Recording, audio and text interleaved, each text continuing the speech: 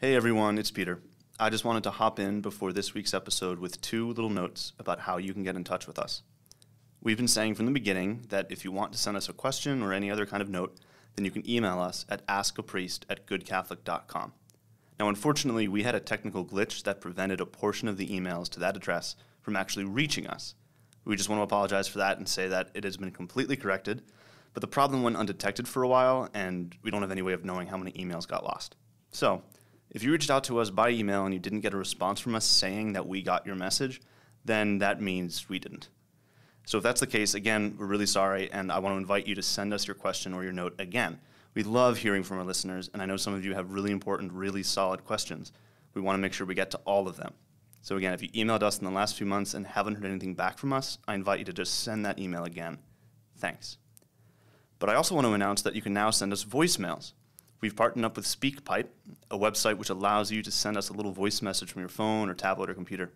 So if you send us a message, we'll do our best to play it on the air and respond in an upcoming episode. Just go to speakpipe.com/Catholic Coffee Talk and leave us a little message. It's really easy. It's really quick. You can send us your question that way, or if you just want to pop in and say hi, that works too. Again, that's speakpipe.com/Catholic Coffee Talk, and we'll link that in the show notes. Now, on to the episode.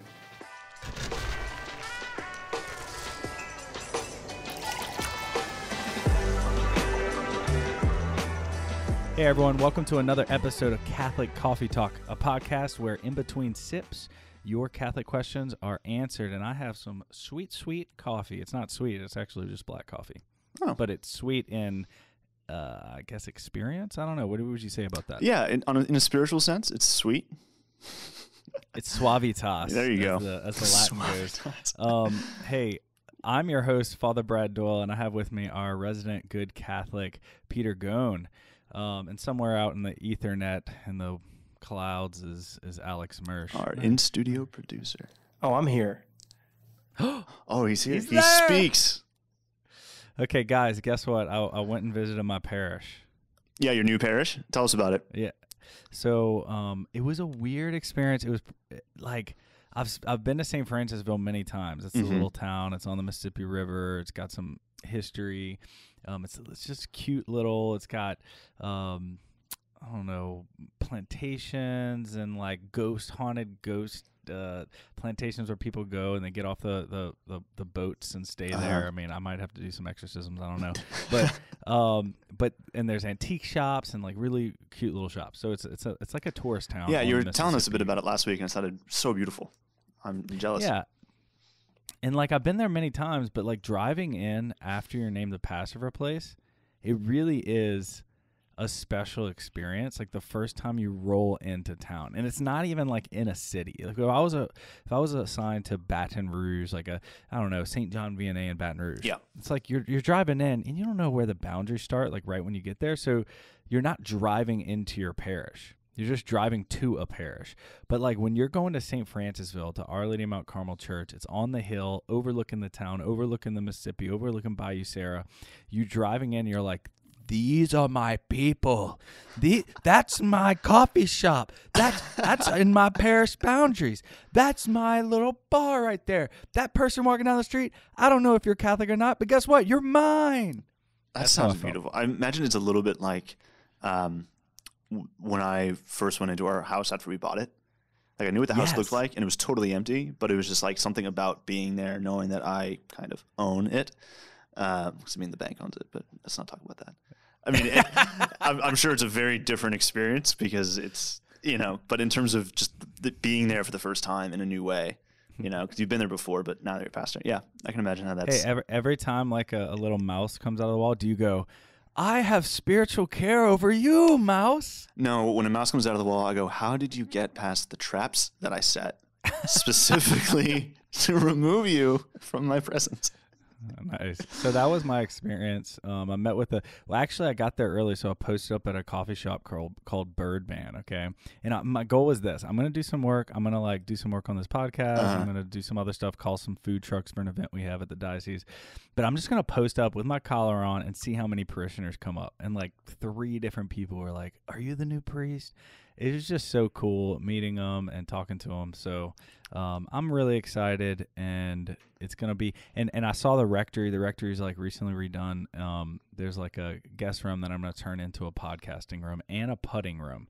So it's gonna be podcasting equipment on one side, putting green on the other. I'm gonna get dialed in both. Yeah, you're really talking Alex's language here. Yeah, Alex, you're a golfer?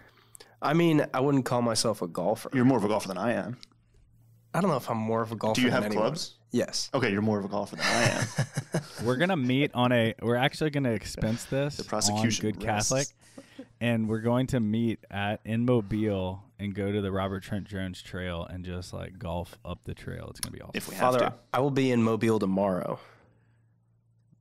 When are you driving down? Actually, here's the dealio. School's over. I don't know if we should be putting this on air, but school's over. We can cut it out. We're not cutting it out. It's good.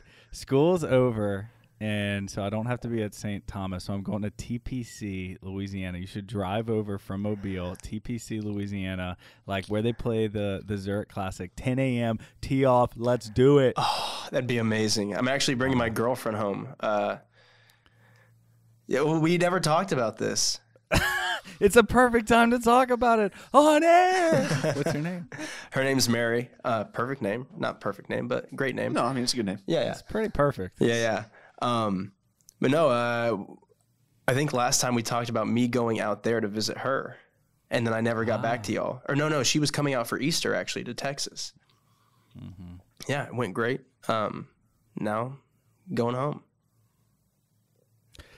Well, I hope by the time this airs, y'all are still dating. If not, it's gonna be a wound. You're gonna have to listen to this episode, and it's gonna wound your heart. But you're gonna get through it because you're an upstanding Christian man who gets through difficulties, even when you break up with Mary. Don't tell her that.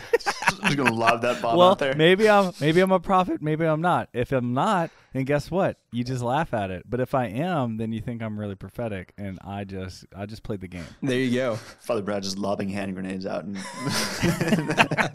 Okay. Well, anyway, I think that's enough banter. I think it's time for let's what's get into this. percolating.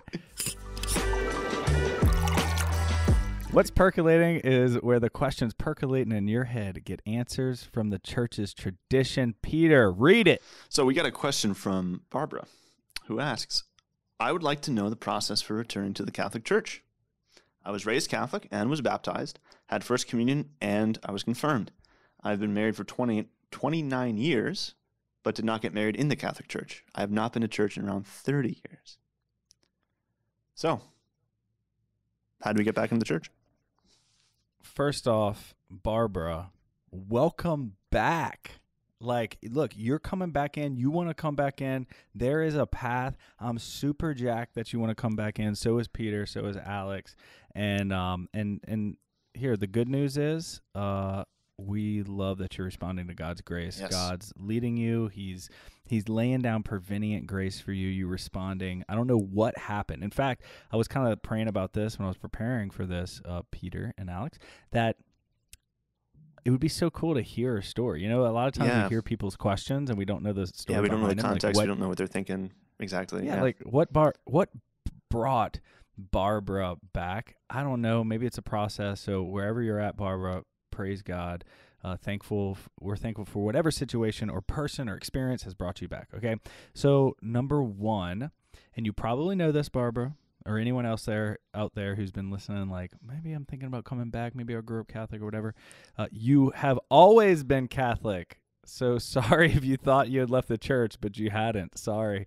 As an initiated Catholic, regardless of what we do, or even if we leave the church, quote unquote, because people say, oh yeah, I left the church. Maybe you're out of communion with the church. Maybe you're not in the state of grace to receive communion or whatever. Maybe not fully participating in the church, but you're not. Yeah. You hadn't been to church. You hadn't walked into the doors. But like, you cannot undo your initiation. So like the sacrament of baptism and confirmation both do something called an ontological change. They ontologically change your soul, which means they change its very essence. It changes the substance. You know, like whenever you, let's say, get your hair cut, That's not an ontological change. It's a physical change. Your hair gets shorter. But an ontological change would be completely changing what your hair is. Like it changes the substance. So very loose analogy, but your soul is changed at baptism and confirmation. So you become a different person. You can't go back. So no matter what you did, sorry about it. You didn't leave the church. Yeah, and that's good news. I know I said sorry about it, but it's a phrase the Utes are saying. Or they say sorry, not sorry, which is another thing that I picked up as a high school. Sorry, not sorry. Sorry, not sorry. I don't keep up the lingo these days. Yeah, you don't strike me I'm an old man. The hippest, coolest. Yeah, well, I mean, when I became a teacher, I actually had to try to pretend I didn't know the lingo, just so they didn't know how young I was. It helped. You were in a amalgamous blob of agelessness. Yeah, I was a 22-year-old kid teaching 18-year-olds, and they had siblings older than me, so I didn't want them to know that. So I just pretended to not be in on the jokes. Hey, I am. But the joke's on me because now I have no idea what's going on. Come on, light.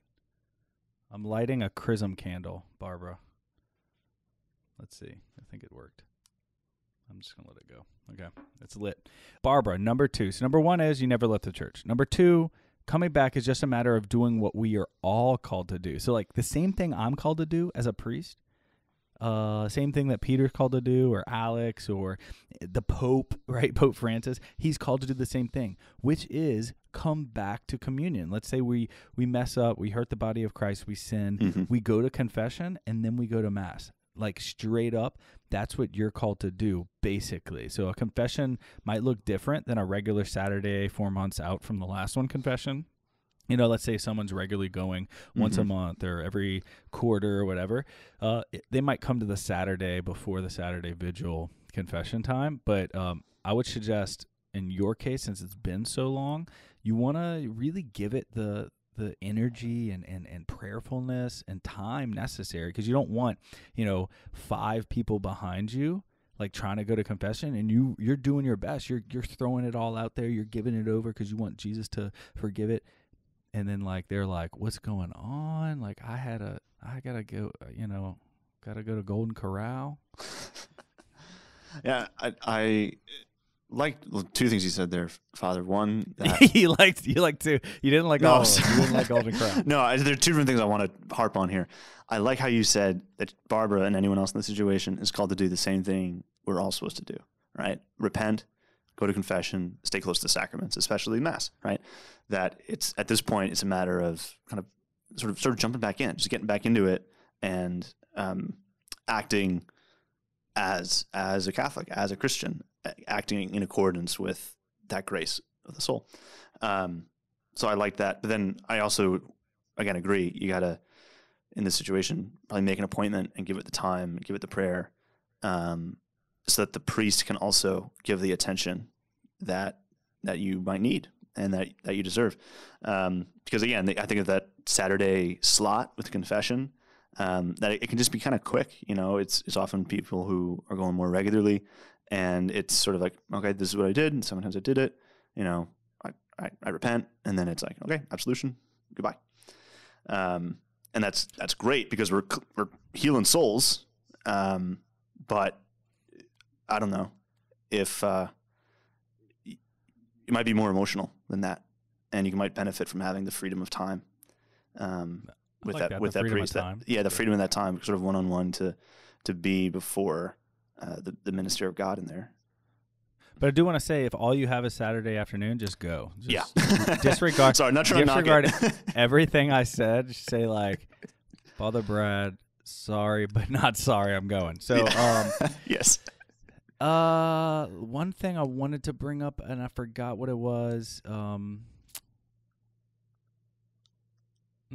Never mind. Moving on. Number 3. Okay. So 1, you never left the church. 2, it's easy to come back. You just go to confession and receive the Eucharist, unless number 3. And I don't know what your situation is. There wasn't very many details, so you can apply this to you or what have you if it is your situation. There may be a situation with someone who's coming back to church, coming back to mass, coming back to the sacraments, coming back to confession, just want to get back in the groove, there may be a situation where a persistive state is an obstacle to immediate return to communion. Okay, let me break that down. What does that mean? It means a state. So like let's say somebody at some point, I'm going to Angola. I'm actually the chaplain in Angola, and I go and hear a confession. One of the guys is like, "Yes, I murdered somebody."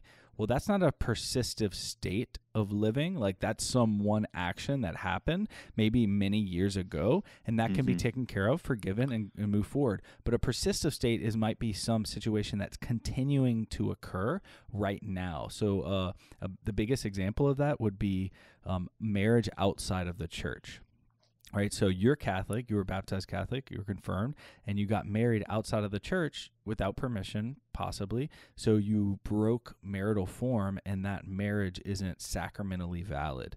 Okay, so that would need to be addressed. And maybe it's as easy as, we just didn't get married in a church because I had left the church, or my husband was opposed to it, or whatever, and now he's come around. Or maybe it's as easy as just what's called a convalidation, or a blessing of the marriage is the colloquial term. And there's no other obstacles. You just convalidate the marriage, or ratiocination. I'm throwing out all these crazy words, but that's why we use just bless the marriage. You get the marriage blessed, you go to the priest. Maybe it's as easy as that, but maybe there's a situation where that civil marriage outside of the church was because someone else was previously married, maybe yourself, and there's an annulment process that needs to occur. And that's a little more difficult, but there is a way. I want to leave this situation with this. You want to come back to church. You want to come back to communion. You want to come back to the sacraments. There's a path for us to start walking. You find your priest. And if that priest is like a doofus and is like, I don't want to deal with it, or yells at you at the confessional, guess what? Find another one, because you deserve the sacraments. You deserve the Eucharist. You deserve to have your life laid out before the Lord and him say, return to me, because there is a path forward, even if it takes extreme virtue and chastity and decisions that are really hard. There's still a path forward. The Father's arms are open, so don't let the church stand in the way. Don't let a Dumbo priest stand in the way, and don't let your own desire stand in the way for you receiving what God wants for you. Amen. I've got nothing to add, because there's no way I could say that better. I like saying the term Dumbo priest.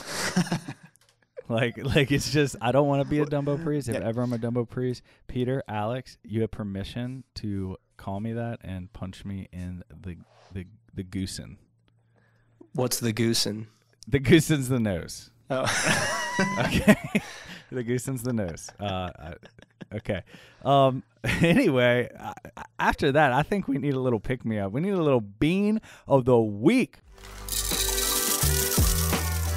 We all need a little pick-me-up. Here's ours. Peter, what's your pick-me-up? Okay, so a while ago, I came across this book. It's just called Stories of the Saints by Carrie Wallace and illustrated by Nick Thornborough. And I don't know if you've ever seen this, Father. Oh, have you ever come across this? I have seen it. Yes. This is, it's like I don't know.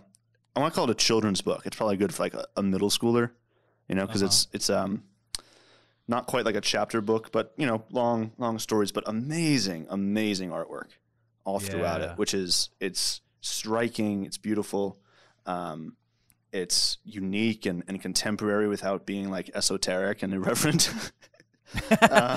That's a hard balance, but right. it avoids kitschiness. Do you know that term? Yes. Kitschiness? Yeah, absolutely. Just trivializing the faith. Absolutely. So I came across this a while ago, I think when it was first published, and I petitioned the Catholic company here. I'm like, we need to start selling this. We need to get in touch with these publishers, this author, so we could start bringing this to people. And I picked it up recently just because I've got a kid now, but I was doing another order, and I was like, I'll get this book too. My child is 6 months old. There's going to be a long time before he can read this, or even I can read it to him. But I wanted to get it to make sure I had it, just, in case it goes out of print. And I really hope it doesn't, because this is an amazing, amazing book. It's Stories of the Saints by Carrie Wallace, illustrated amazingly by Nick Thornborough. And I'll link to that because I just got my hands on it and I'm already like super excited for it. Do you think Nick Thornborough is related to the wild thornberries? I have a feeling he isn't. I would say yes. But I think, we'll have to take that one to court. He's related to the animated family. The animated Australian family? Was it Australia or South Africa? Oh, maybe they're South African. I thought it was Australian. Maybe it was Australian. All I know is he had a great mustache, and I just remembered that. But you should go check out that book. My bean of the week is anointing calls, just random anointing calls. Like, do not be afraid out there to call a priest, and call a priest early, right? Don't wait till the very final moments of someone's life. But, like, if you know they're Catholic, your parent, your grandparent, maybe your parents have kind of left the church, but you know your grandparents are Catholic. Maybe you personally have left the church. I don't know why you'd be listening to this podcast, but you're left the church, but your grandparents are Catholic and they would desire anointing. Call me. I've had a couple of situations this week. One situation where a woman called and said, he's been gone from the church for a while, and I said, here's my question. Because she called back and she said, never mind, don't come. And I was like, here's my question. Do you think there's at all any chance he would want to receive the anointing of the sick before he passed away? And she goes, come right now. And I was like, yes, that's what I'm talking about, baby.